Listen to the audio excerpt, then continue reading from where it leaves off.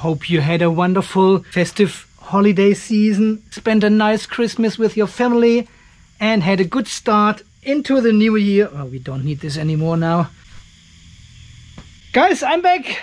Yeah, for some reason the family wanted to see me in person over the Christmas holidays. I know, that's totally weird, right? Apparently they were sick at looking at only a photo of me, so I had no other chance to take a week off. No off-grid garage, no videos, no editing, nothing. But it was good. We had a very nice family time together here on the property. Had some really good fun in the pool, played table tennis, drank a lot, well, not too much though, and enjoyed some quality family time together. It was really good. Yeah, and I was also able to drive my own electric boat, which was a birthday present from my wife. So we took the whole family, went down to the Gold Coast and had a fun day out on the water with an electric boat. Yeah, because you didn't need any license or something, it was very slow, but it was powered by a 48-volt lithium iron phosphate battery, and the display on the motor gave me all the data and specs I was interested in. So you can watch all these videos on my German channel Living Down Under, which is always linked down in the description as well. And yes, it comes with English subtitles as well. The automatic translation is not 100%, but you get the point. So I had actually prepared the last two videos already before Christmas to fill up this gap when I didn't have time to make videos. But I didn't even have time to edit them. So I was really off-grid from the off-grid garage. But now guys, I'm back. We are super up to date, the 4th of January 2024. Can you believe it? We've got 2024. Well, I wish you all a very happy new year with lots of health, and hopefully all your wishes will come true. This year will be very exciting for the off-grid garage and for you as well, because we've got heaps of projects coming up. Yeah, do-it-yourself projects. Heaps. I think we have reviewed most of the batteries and products out there now, at least the ones I'm interested in. So, and as I said in my last video, I want to show you another little quirk with my battery shelf here, which we have observed for a while now. But first of all, guys, welcome back to the off-grid garage in sunny, hot Australia. We've got between 50 and 250 amps outside today, depending on the cloud situation. But it looks like it's getting sunnier and sunnier this afternoon. So we will have fully charged the battery very soon. And this is exactly what we need, because I want to show you what's going on with the battery shelf. Yeah, and here it is, the good old battery shelf we have built. Holy shit. That was in 2022. That's 2 years old now. January 22. This is 2 years old now. We have built this beautiful battery shelf here 2 years ago. Crazy! Alright, if you are new to the channel and haven't watched all the old videos, this is a 44 kilowatt hour battery consisting of 3 different battery banks. It's a 304 ampere hour battery, a 280 ampere hour battery, and another 280 ampere hour battery. We've got also 3 different BMSs here on the shelf. This is a 200 amp Heltec BMS, a 200 amp JK BMS, and a 100 amp Overkill BMS. The battery in the top and in the bottom are installed by using the standard bus bars which came with the battery cells. The battery in the middle shelf has got aluminium bus bars from PowerPole here in Australia. Now you would say, why would you use aluminium? Aluminium has a higher resistance than copper, causes all kind of oxidation and trouble. And you are probably right, but it is not the case.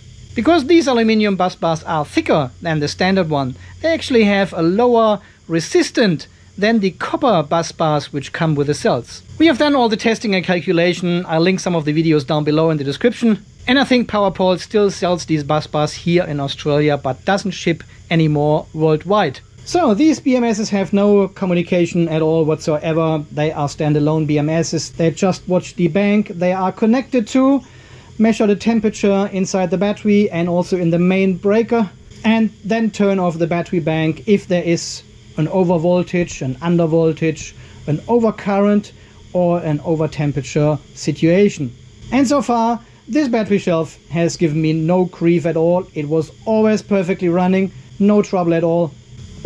But when we fully charge these battery banks, we could observe that the battery in the middle shelf is actually charging slower, or I should say it's charging longer than the other two battery banks. And the feed from the MPPT solar charge controllers and also from the Multi Plus is coming from the top to a 650 amp copper bus bar system, and this is where the battery banks are connected to. So you would expect, if we charge and discharge from the top, this battery here has the lowest resistance to your load and also to the solar chargers. So this one will charge a bit faster than this one, and also these two will charge faster than the bottom one, because this one is the last in a row and has therefore the highest resistance. Even this massive copper bus bar in the back has probably not much resistance. There is a tiny bit, and we will have a tiny voltage drop from the top shelf to the bottom shelf, right? And this could cause your battery banks charging differently. So it is actually recommended, if you have parallel batteries, to connect the positive at the top and the negative at the bottom of your bus bar, so you have a more equal charge and discharge of all your battery banks. But because this is such a massive copper bus bar, I didn't bother. It didn't care when we paralleled all these batteries together here. They were all daisy chained from one battery to the next one, and the supply only connected to one side of this whole string. And there was no problem. So we have just reached 90% state of charge here, and charging with 242 amps into this battery. So let's have a look at the single BMSs of this battery shelf here and see how these individual battery banks and BMSs charge. So here you can see all three BMSs and how they charge at the moment. On the left we have the Heltec BMS in the top battery shelf, and we are charging with around 75 amps. The current measurement of the Heltec BMS is not accurate. It is actually showing a bit less than we actually have. In the middle we have got the JK BMS charging with 77 amps into this battery bank, and here at the bottom we've got the Overkill BMS. So depending on the cloud situation, current will go up and down, but you have all three currents here in one view. So now the sun is coming back, we're ramping up, and we can see that the current going into the JK BMS is actually not higher than for all the other battery banks, right? It is fairly equal. We are now charging with more than 200 amps into the whole system. And we've got 77 amps into the JK and also in the Overkill BMS, and around 75 in the top shelf where the 304 ampere hour battery is connected to. So you can see it is fairly equal. Sun is coming back, and you can see it is fairly equal. It is not like the middle shelf battery and the JK BMS are charging slower than the other two banks. So you can see, well, there's nothing to see, right? They're all charging the same way. If there are clouds outside, everything goes down. If the sun is coming out, everything goes up again. And we cannot really see a difference. It is a few amps difference depending how fast the app updates as well. But from here, nothing to see. Okay, let me get back to you once we reach the 55.2 volts. So we can now see under full sunshine that the battery in the bottom shelf with the Overkill BMS is only taking 22 amps, while the JK in the middle shelf still pulls 77 amps, and the Heltec in the top shelf with the 304 ampere hour battery is at around 48 amps. And we have observed exactly that for quite a while now, that the JK in the middle shelf is pulling a lot more amps at the end when we reach the 55 or 55.2 volts. It's pulling a lot more current than the other two battery banks. So we now even have the situation that the Overkill battery in the bottom shelf is discharging with -1 amps, while the JK is still pulling 50 amps from the solar, and the Heltec at the top is at around 20 amps now charging. So obviously the battery in the bottom shelf is already absorbed at this voltage, while the JK in the middle shelf and the Heltec in the top shelf are not. They still take energy. So now the sun is coming back, full power. 77 amps in the JK and only 20 amps in the Overkill, and about 40 amps into the Heltec at the top. And have a look at the Overkill at the bottom shelf, how it tapers off already. So this battery is obviously fully absorbed already at 55.2 volts. The Heltec is going down as well, slowly. So it is absorbing, but the JK in the middle shelf is still taking over 70 amps. So we are still charging with around 80 amps into all three battery banks, but the majority of this current goes into the JK BMS, 4 amps, around 14 amps, and over 60 amps still. Huh? Isn't that weird? And we had already all kind of speculations in the comment section under my videos about why this is happening. So eventually, as you will see in a minute, the JK BMS in the middle shelf will also come down, fully absorbs at this voltage, and then there's pretty much no current going into this whole battery shelf anymore. So again, this is not an issue, this is not causing any problems, it is only what we have observed when we fully charge the battery shelf. And the question is, why is this happening? Why is the JK in the middle pulling more amps than the other two when we fully charge? So, and here I made this beautiful drawing on my whiteboard showing the battery shelf with all three battery banks and the BMSs. And now people have speculated and said, well, this battery has aluminium busbars. There might be corrosion between the battery terminal and the actual bus bar, which increases the overall resistance of this whole battery bank, and therefore it charges slower. Okay, this is what people said. I mean, not the 5 and 10 ohms, this is just for easy explanation now. So, speculation 1. The middle shelf battery with the JK BMS has a higher resistance than the other two battery banks. When we charge this whole battery shelf now, most of the current would go into this battery and less would go into this battery bank. That will also mean the battery in the top and in the bottom would take more ampere hours over time. So they actually have a higher state of charge already than the middle shelf battery. And when we reach the 55.2 volts, these two batteries are already at 100% state of charge, while this one is maybe at only 95% state of charge. So what happens during discharging then? Well, the majority of the power comes from the top and from the bottom battery, and less energy or power comes from the middle battery, because the resistance is higher in this battery shelf. So I should actually see this in my BMSs when I control them, but I couldn't. Even when I pull 5 or 6 kilowatt from this system here, so discharging the battery with around 100, 110, 120 amps, the distribution of the current is fairly equal across the three battery banks. So what about if it is the other way around? If our middle shelf battery has a lower resistance than the other two battery banks, and this is maybe what we see right now.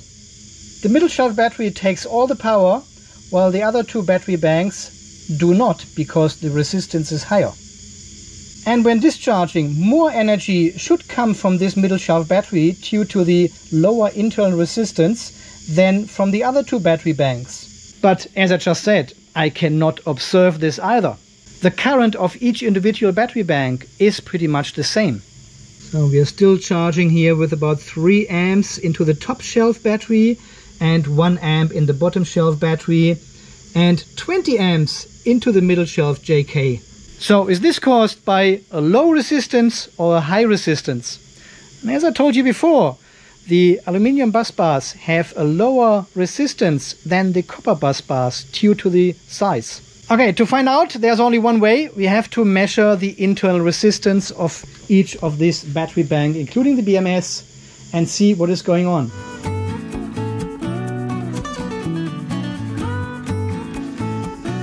So we have now exposed all three battery banks here, and we want to measure the internal resistance of each battery bank. And I'll measure the resistance on the output of the main circuit breaker. So we will turn this one off to isolate the top battery from the system, and then I measure across the positive and negative here of the main circuit breaker. So we are measuring across the connections, the BMS, all the cables, the terminal block, all the bus bars, the battery cells themselves, internal resistance, all together. Everything. Yeah, I just thought, now I cannot include the main circuit breaker because this would mean I need to turn off everything. I would need to isolate the whole battery. Then everything shuts down. Okay, let's start with this first and see what results we get. Top shelf first.